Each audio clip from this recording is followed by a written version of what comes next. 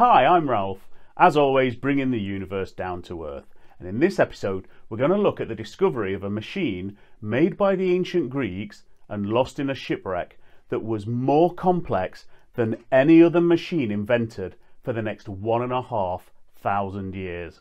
It's called the Antikythera Mechanism, and it was so advanced it's often been referred to as the first ever computer. Now be a darling, hit the subscribe button, and off we go. This story should start in ancient Greece, but it actually begins while the first big skyscrapers were going up in Chicago and New York, and the Second Boer War was raging in southern Africa. Sponge divers off the coast of the Greek island of Antikythera found a Roman cargo ship on the floor of the Aegean Sea in 1900, and among the priceless antiquities found in the shipwreck was a chunk of corroded bronze and wood, which was pretty much overshadowed by the more glitzy statues, the jewellery and the coins among the wreckage. But after sitting ignored in the National Museum of Archaeology in Athens for a few years, an archaeological examination of this curiosity revealed the outline of intricate cogs. Now, cogs and primitive gear mechanisms had been in existence since the Chinese Zhou dynasty around 400 BC, and in Greek mills from a similar time.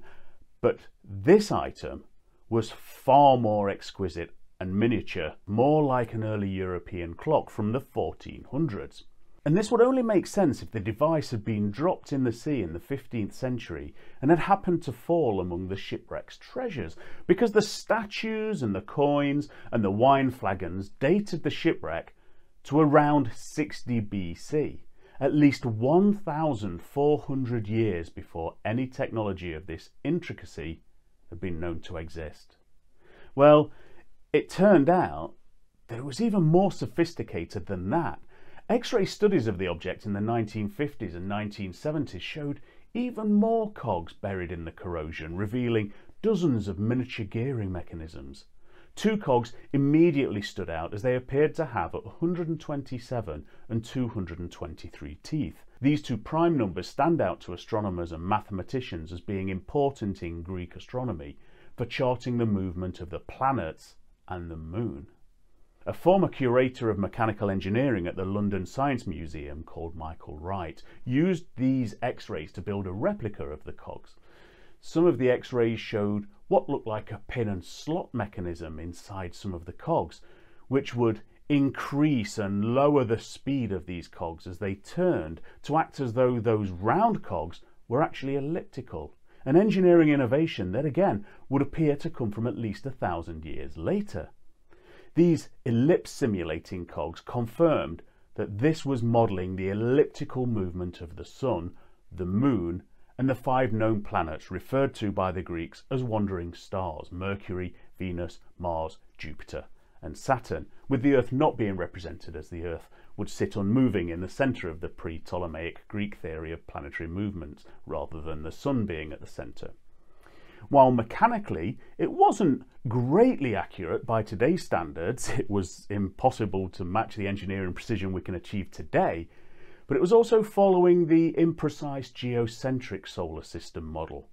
But mathematically, the motions were accurate to that geocentric model of the solar system to 9 decimal places. Mathematically, the ancient Greeks were shit hot. And this mobile planetarium was useful for knowing when to plant crops, hold ceremonies, fight battles, collect debts. Debts were payable at full moon in ancient Greece, and knowing when there's enough moonlight to travel at night.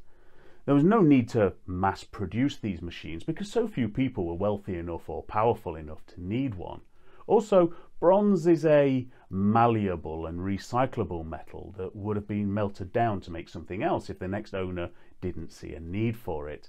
In fact, if it hadn't sunk with the Roman ship, it's likely this would have been melted down and lost forever too. But it wasn't, and in 2008, a more advanced X-ray tomography examination of the mechanism showed the full extent of the surviving gears, and a clever lighting technique allowed scholars to better read the ancient Greek text that had been etched into the mechanism itself, a handy manual, if you like.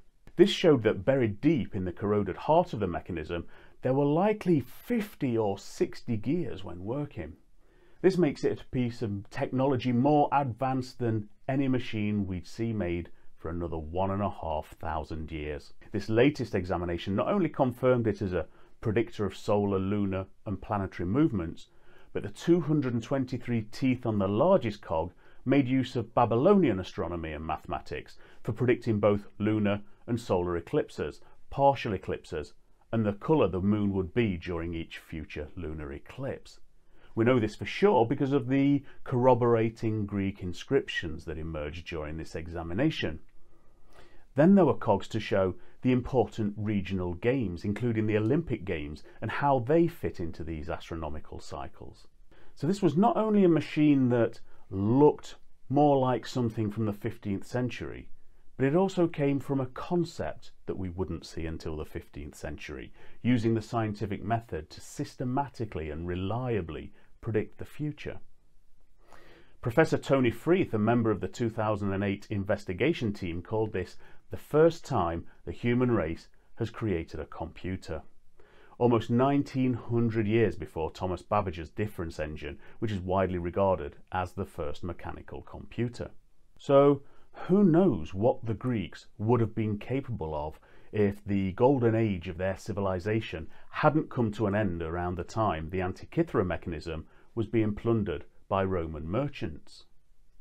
To narrow things down further, the text on the mechanism led scholars to believe it was made in the Greek province of Corinth, probably by the Greek astronomer and mathematician Hipparchus, because it makes use of his theories of lunar motion, and because he was pretty much the only person alive at the time known to have the ingenuity to create something so mathematically and astronomically precise and complex. That means it was likely made between 100 and 150 years BC. Now, since the 1970s examinations, there have been a number of attempts to recreate the Antikythera mechanism, most notably Michael Wright, who I mentioned earlier as being instrumental in some of the discoveries of how the mechanism works. But there are also numerous digital simulators on the web that a quick Google search will bring up if you want to find out more about this.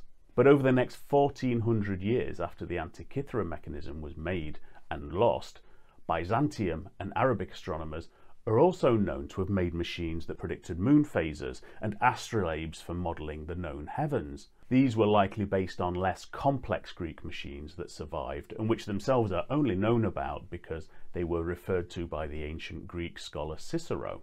But it's interesting that the Byzantine astrolabes, centuries into the future, were still less intricate machines. We always think of technology as advancing, but until the Renaissance and the scientific revolution, it was common for technology in every civilization to either advance in short spurts or spend long periods stopping altogether or even receding. However, this knowledge, now held by the Arabs, returned to Europe in the 13th century when the Moors expanded into southern Europe. And it later became apparent that such gears could help with timekeeping in clocks and are likely what sparked the scientific revolution that followed and created the technological world we enjoy today. So thank you for watching, and thanks to viewer Jonathon Zellar for asking us to do a video on the Antikythera mechanism. If you like this video, please do give us a like and subscribe to the channel. You can find links to our fortnightly podcast in the notes below. And why not take a look at one of our other astronomy, science or space videos while you're here.